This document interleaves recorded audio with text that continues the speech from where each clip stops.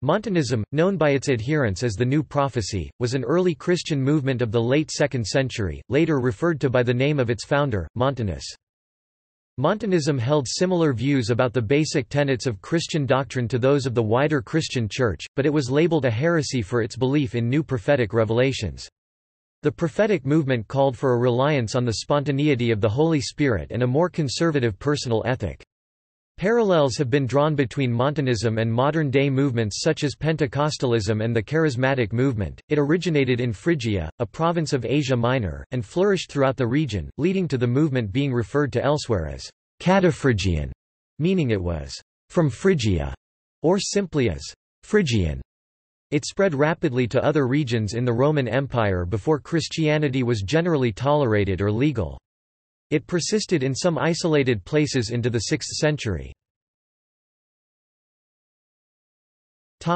Foundation.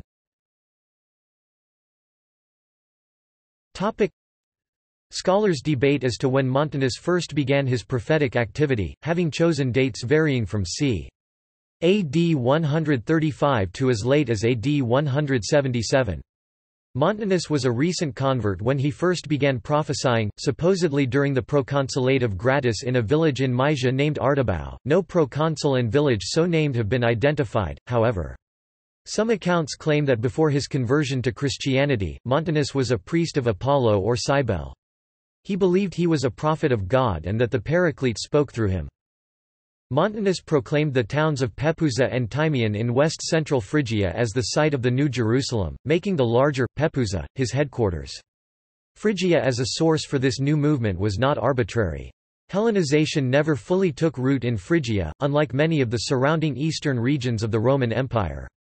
This sense of difference, while simultaneously having easy access to the rest of the Mediterranean Christian world, encouraged the foundation of this separate sect of Christianity. Montanus had two female colleagues, Prisca, sometimes called Priscilla, the diminutive form of her name, and Maximilla, who likewise claimed the inspiration of the Holy Spirit. Their popularity even exceeded Montanus' own. The three spoke in ecstatic visions and urged their followers to fast and to pray, so that they might share these revelations. Their followers claimed they received the prophetic gift from the prophets Quadratus and Ammia of Philadelphia, figures believed to have been part of a line of prophetic succession stretching all the way back to Agabus, 1st century AD, and to the daughters of Philip the Evangelist. In time, the new prophecy spread from Montanus' native Phrygia across the Christian world, to Africa and to Gaul. Aftermath.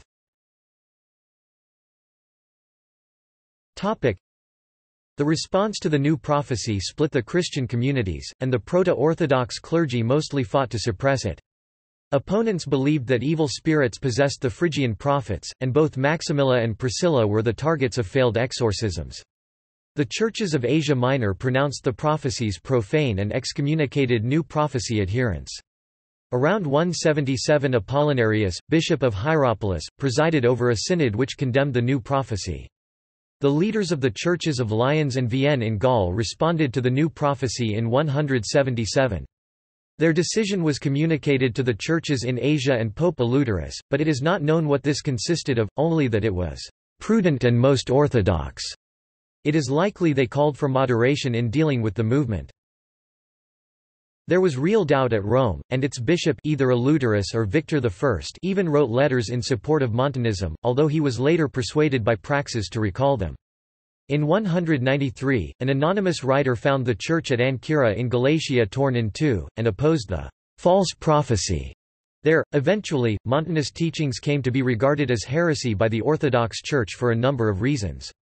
The clash of basic beliefs between the movement's proponents and the greater Christian world was likely enough for such conflict to occur. Additionally, in the opinion of anti-Montanists, the movement's penchant for dramatic public displays by its adherents brought unwanted attention to the still fledgling religion. Thus, fears concerning the appearance of Montanist practices to their non-Christian rulers fueled anti-Montanist sentiment. The imperial government carried out sporadic executions of Christians under the reign of Marcus Aurelius, circa AD 161–180, which coincides with the spread of Montanism. There was never a uniform excommunication of new prophecy adherents, and in many places they maintained their standing within the Orthodox community. This was the case at Carthage. While not without tension, the Church there avoided schism over the issue. There were women prophesying at Carthage, and prophecy was considered a genuine charism. It was the responsibility of the Council of Elders to test all prophecy and to determine genuine revelation. Tertullian, undoubtedly the best-known defender of the new prophecy, believed that the claims of Montanus were genuine beginning c. 207. He believed in the validity of the new prophecy and admired the movement's discipline and ascetic standards. A common misconception is that Tertullian decisively left the Orthodox Church and joined a separate Montanist sect. In fact, he remained an early Catholic Christian, although what became the Orthodox Christian Church prevailed against Montanism within a few generations. Inscriptions in the Tembris Valley of northern Phrygia, dated between 249 and 279, openly proclaim allegiance to the new prophecy. Speros Vryonis considers these inscriptions remarkable in that they are the only set of inscriptions which openly reveal the religious affiliations of the deceased before the period of toleration, when Christians dared not to do so. A letter of Jerome to Marcella, written in 385, refutes the claims of Montanists that had been troubling her. A group of Tertullianists may have continued at Carthage. The anonymous author of Predestinatus records that a preacher came to Rome in 388 where he made many converts and obtained the use of a church for his congregation on the grounds that the martyrs to whom it was dedicated had been Montanists. He was obliged to flee after the victory of Theodosius I. In his own time, Augustine 354–430 records that the Tertullianist group had dwindled to almost nothing and, finally, was reconciled to the Church and handed over its basilica. It is not certain whether these Tertullianists were in all respects Montanist or not. In the 6th century, on the orders of the Emperor Justinian, John of Ephesus led an expedition to Pepuza to destroy the Montanist shrine there, which was based on the tombs of Montanus, Priscilla and Maximilla. A sect called Montanist existed in the 8th century. The Emperor Leo III ordered the conversion and baptism of its members. These Montanists refused, locked themselves in their houses of worship, set the buildings on fire and perished. Beliefs.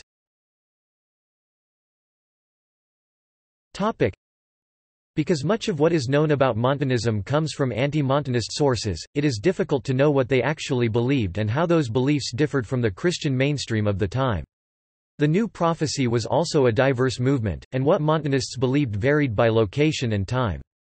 Montanism was particularly influenced by Johannine literature, especially the Gospel of John and the Apocalypse of John, also known as the Book of Revelation. In John's Gospel, Jesus promised to send the Paraclete or Holy Spirit, from which Montanists believed their prophets derived inspiration.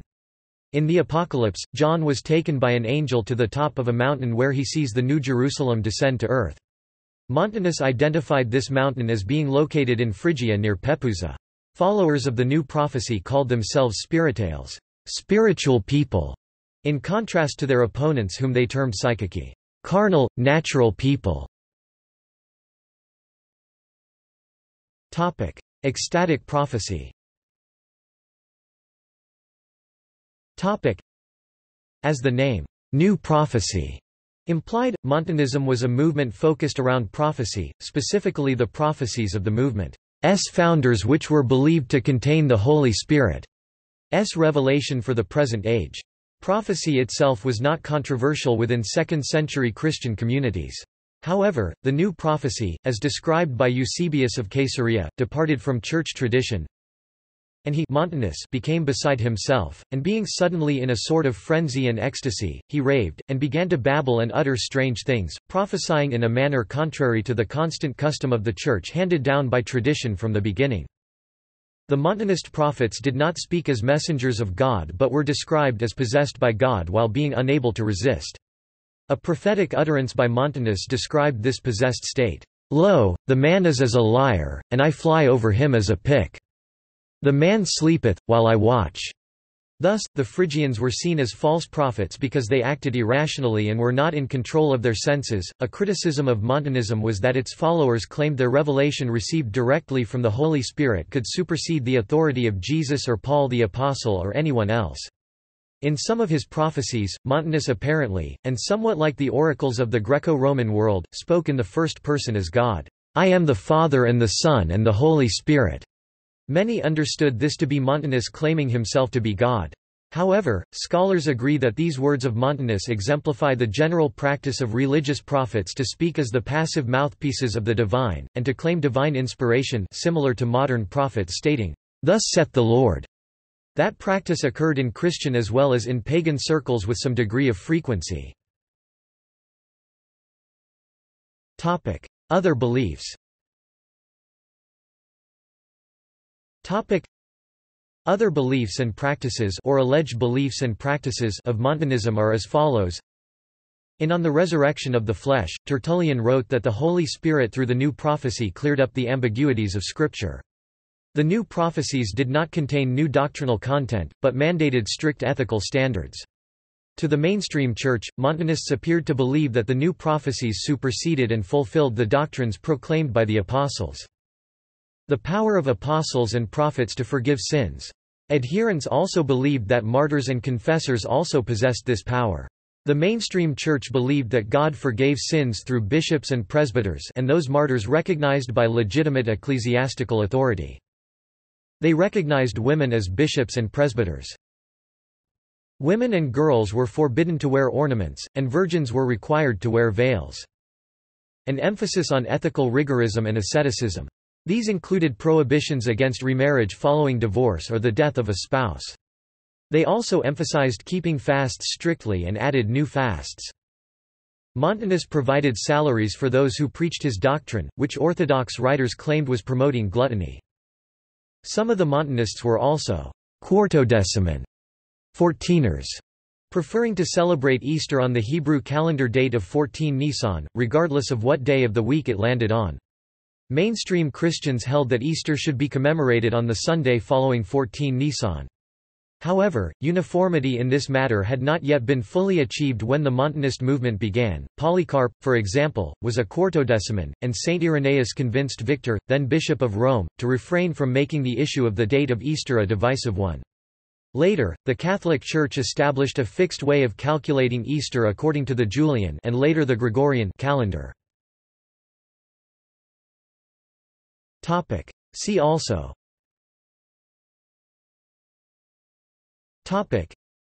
Apostolic prophetic movement, Artotyrite, Ascitans, Charismatic Christianity, Pentecostalism, Testament of Job, Thrasias.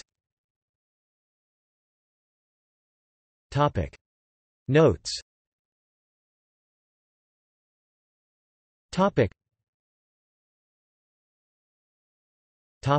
References.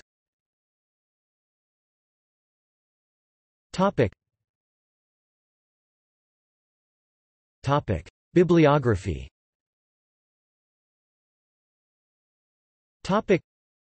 Jerome, Schaff, ed. To Marcella letter XLI, CCEL. Labriole, Pierre 1913, La crise montaniste in French, Paris, Leroux. Pelican, Yaroslav 1956. Montanism and its Trinitarian Significance. Church History, Cambridge University Press, 25 99–109, doi, 10.2307, 3161195. Taberny, William 2009, Prophets and Gravestones, An Imaginative History of Montanists and Other Early Christians, Peabody, M.A., Hendrickson, ISBN 978-1-56563-937-9. Trevitt, Christine 1996, Montanism, Gender, Authority and the New Prophecy, Cambridge, Cambridge University Press, ISBN 0-521-41182-3. Thoneman, ed., Peter 2013, Roman Phrygia, Culture and Society, Cambridge, Cambridge University Press, ISBN 978-1-107-03128-9 CS1 maint, extra text, authors list link. Further reading.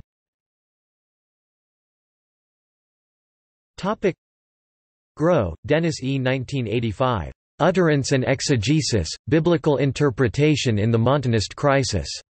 In Grow and Jewett, The Living Text, New York, pp. 73–95. Heine, R. E., 1987. The Role of the Gospel of John in the Montanist Controversy. In 2nd Century v. 6, pp. 1–18. Heine, R. E., 1989. The Gospel of John and the Montanist Debate at Rome. In Studia Patristica 21, pp. 95–100. Metzger, Bruce 1987, The Canon of the New Testament. Its Origin, Development, and Significance, Oxford University Press, pp. 99–106, ISBN 0-19826954-4. McGowan, Andrew B. 2006. Tertullian and the heretical origins of the Orthodox Trinity. Journal of Early Christian Studies, 14–437–57, doi, 10.1353, Earl.2007.0005. Pelikan, Yaroslav 1977, The Christian Tradition, A History of the Development of Christian Doctrine, I. The Emergence of the Catholic Tradition, 100–600, Chicago, University of Chicago Press. Taberny, William 1997, Montanist Inscriptions and Testimonia, Epigraphic Sources Illustrating the History of Montanism, Patristic Monographs Series 16, Georgia, Mercer University Press. Hirschman, Vera Elizabeth 2005, Horrenda Secta. Untersuchungen zum Frueh Christlichen Montanismus und seinen Verbindungen zur paganen Religion Phrygiens in German, Stuttgart, Franz Steiner Butler, Rex 2006, The New Prophecy and New Visions, Evidence of Montanism in the Passion of Perpetua and Felicitas, Washington, D.C., The Catholic University of America Press. External links. Montanism. Encyclopædia Britannica. 18 11th ed., 1911. Jennings, Daniel R., Ancient and Medieval References to Montanism. An extensive listing of references by 67 ancient and medieval writers to the Montanists. Montanism, UK, Early Church. Extensive bibliography and online articles.